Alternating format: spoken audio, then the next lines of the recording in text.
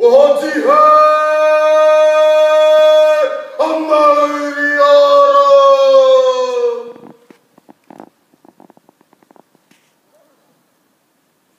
Wa tutu te punai Waite mata. Ka mumiti te punai manuko. Ka tutu te punai manuko. Ka mumiti te punai Waite mata. Ohoti he, a Mauri ora.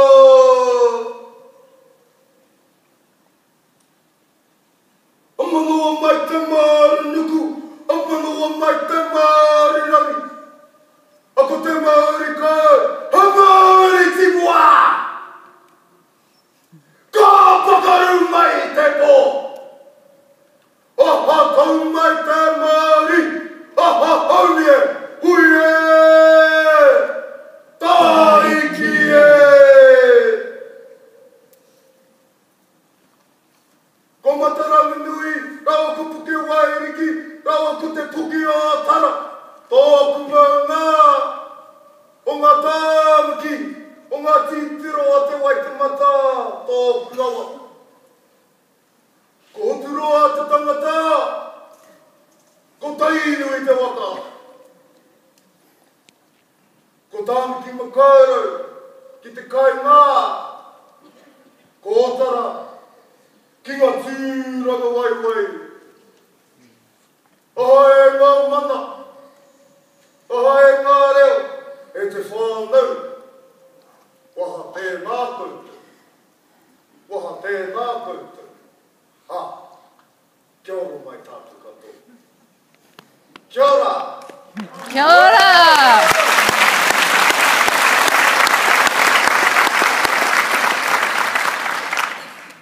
For those of you who are not first language speakers, I acknowledge the environment around us and the spirit within this room. I'd like to pay tribute to everyone who has been a part of my journey, my family, my friends, my teachers and mentors, who have helped shape me into the person I am today.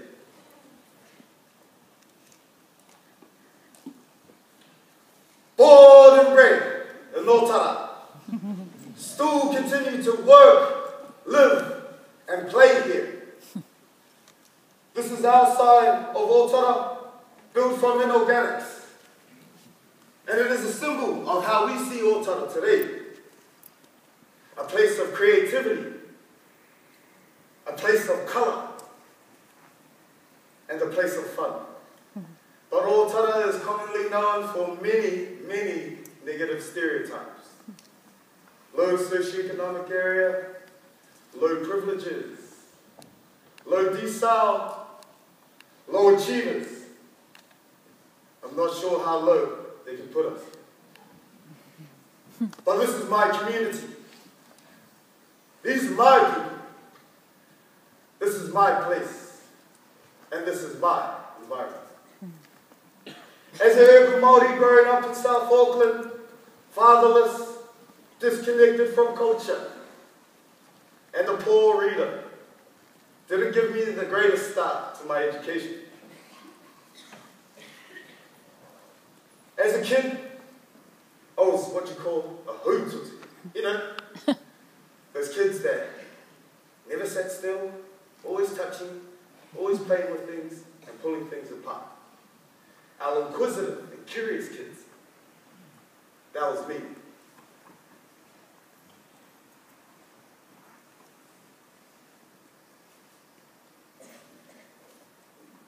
I met these brothers here. I met them at intermediate. And they helped me at high school to achieve something that no one in my family has done before. To finish high school. And in my last year, I was presented head prefect for Otahu College.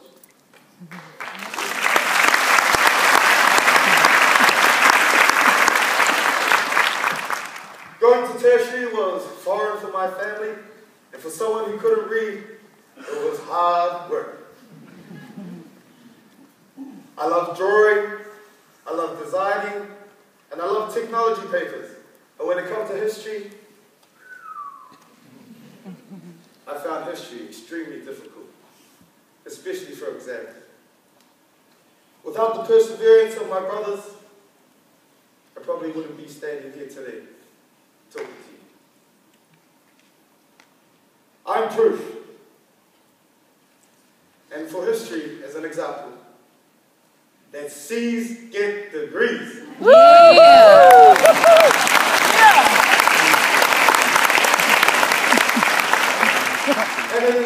And in 2011, we all graduated with our masters in architecture.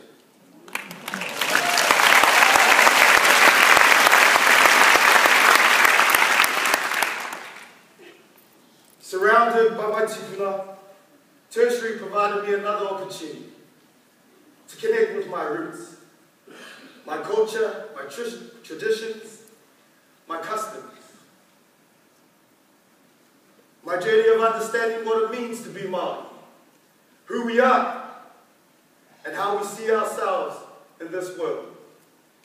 Connected to the land, the water, the air, the trees, the birds and the bees. We are all connected. This planted a seed in me. We must think differently about our environment. We must consider ourselves kaitiaki, or guardians of this planet, being ready to hand it down to our future generations. Influenced from what I learned and what I know best, this is my thesis.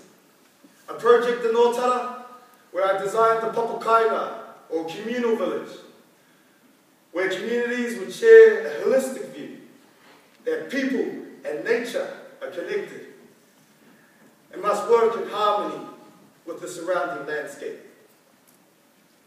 I named my community Te Kainga Whānau Ora, which means the family house, or the family home of well-being. My dream for alternative lifestyle for our people and our community. This is Karen Wilson, my tutor, my employer, my life and business mentor, and also my father figure. He taught me many valuable lessons. He inspired me to start and run my own business.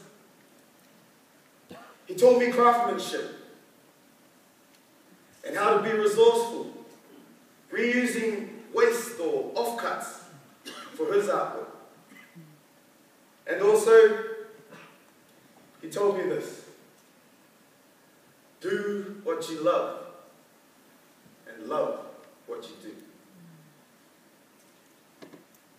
Do something that will make you get up every day and look forward to the day ahead. Inspired by Karen, we went out in our own community to look for some resources. And this is what we found. Waste. This is how much waste Auckland produces in 1 week. It's as big as the rugby field, as tall as the goalpost. This is what we send into our landfills every week. Week in, week out. We are all part of this problem. But we all can be a part of the solution. If we break down our waste, it's clear to see that 50% can be turned into beautiful compost. If we all did the simple act of having a compost bin, we would half the amount of waste that pollutes our lands. This is a graph that shows how long our waste takes to break down. And if we look at bottles in particular, right at the bottom, you're not quite sure how long it takes to break down, because the answer is the bottle never breaks down. So here's the situation. got a degree, or this talent, skill, passion to do something, but couldn't get a job and was unemployed. So we created our own opportunity to inspire the next generation through creativity and sustainability. And our attempt to tackle this problem in our own backyard. This gave birth to the roots. Are you connected with Waiata? He's down here somewhere. I won't get you to stand up. But he's a hearty man and a strong man of faith. We share the same interests. We are both architects. We are both from Otara.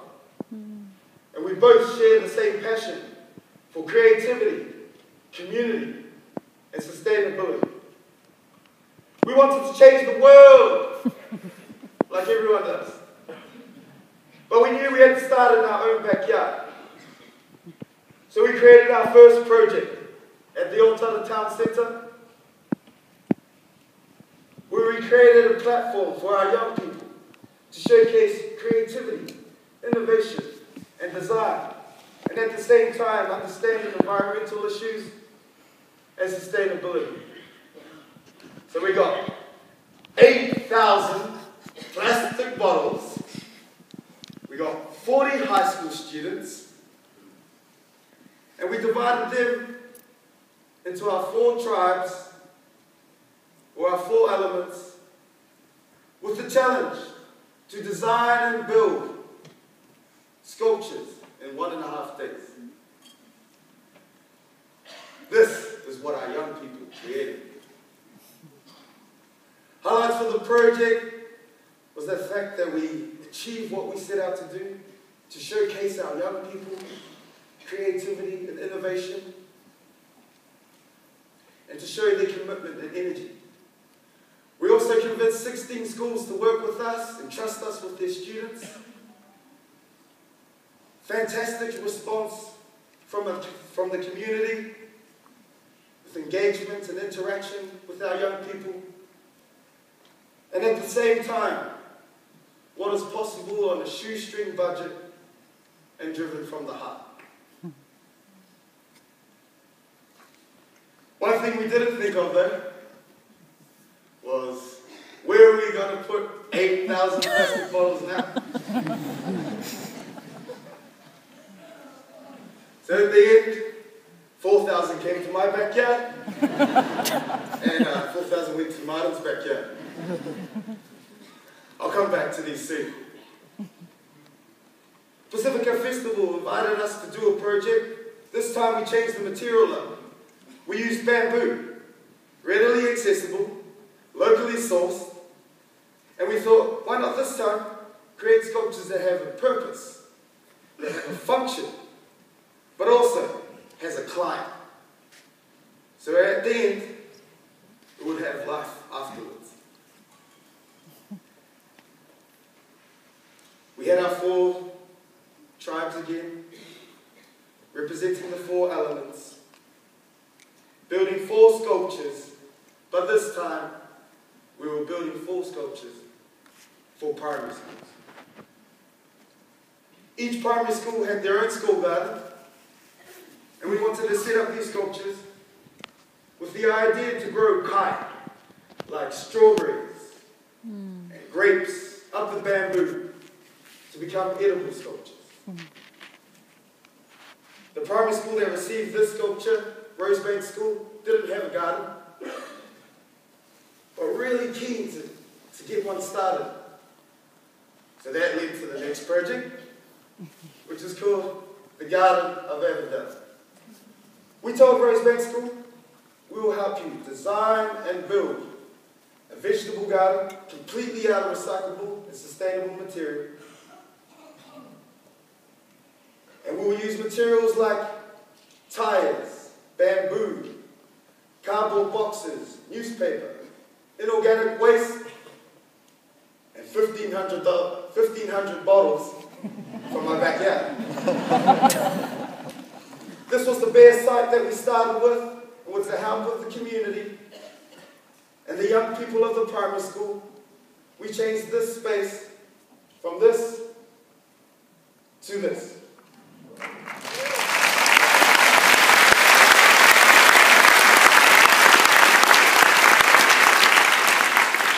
Creating garden beds from tires, a fence line and a sculpture from bamboo, donated soil, mulch, plants and seedlings, and I also donated 1,500 bottles and built them a greenhouse.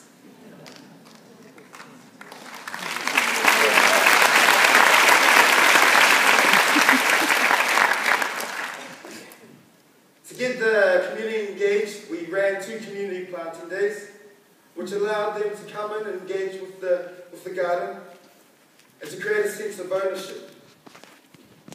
This is what the garden looked like 3 weeks after the event, with 8 garden beds looking like this, and raised tire bed spiraling in between, which allowed our older people to come and join us. The garden produces enough fresh vegetables to run a small market twice a month after schools. All proceeds goes back into the garden to purchase more seeds, and leftover vegetables are given to the less fortunate families within the school.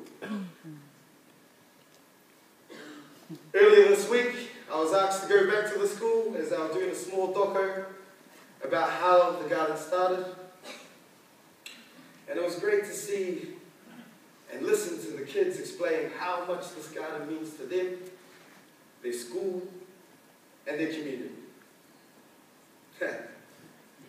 As for the rest of our bottles, still sitting in our backyard. This is Martin's backyard, by the way. He stacked this nicely. Martin just in a big pile. But we knew we had to start to repurposing these bottles and start creating things out of them. So an opportunity was presented to us to hold an art exhibition. We got our team in and we started to think about how we can repurpose and reuse these bottles to create artworks. We created things, we wanted to create things that look aesthetically beautiful and artistic, but also provided that function and purpose and was useful for our everyday lives. Aaron Unasa created a carvable bowl out of plastic bottles and was sold on our opening night for $450.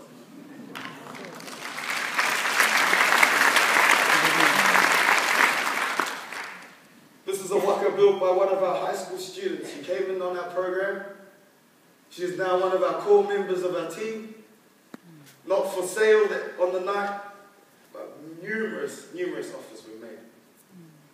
We also run workshops where we teach young people how to create vertical gardens. We understood that if you cut the bottom off the bottle, you create an offcut.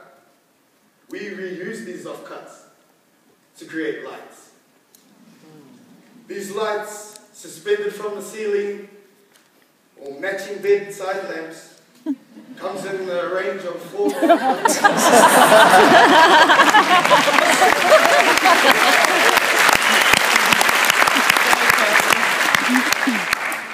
So if you want to help free up some space in our backyard, come talk to us. Here's another light that we created from offcuts. These offcuts come from the greenhouse at Rosebank School. We want to look at waste as a resource, and in particular, understand the potential from the material. In this instance, the potential of being a translucent material. Here is our 2.0 version. Stepping it up a little. Using energy-efficient LED lighting systems. But in all honesty, we've got a lot of interest about the artworks that we produce. And we are looking at creating products. We want to encourage our young people through creativity and social entrepreneurship create an income for our young people. Hopefully employment, and one day, maybe, be a business owner. While at the same time, doing our part for the planet. We are the roots. We are a creative business. We are a movement. We are a network. We're just acting, doing, and responding to the needs in our community. We took a moment to stop and look at what we achieved. To understand what we were doing, what we were about, and where we wanted to go. From this, we developed our 5 principles. Roots. Always know who you are and where you're from. Intergenerational. Working and learning from all ages. Creativity. Using our gifts and our talents. Sustainability. We are kaitia, or guardians of our planet. Thinking sustainably by acting locally and community. Always adding value and giving more back to the communities that we work with. Hopefully, this talk has inspired you to think differently about waste. But if not, I'll leave you with this. Don't waste your time. Don't waste your resources. And don't waste your talent. And in true Mauri custom, I'm going to end with a Waiata.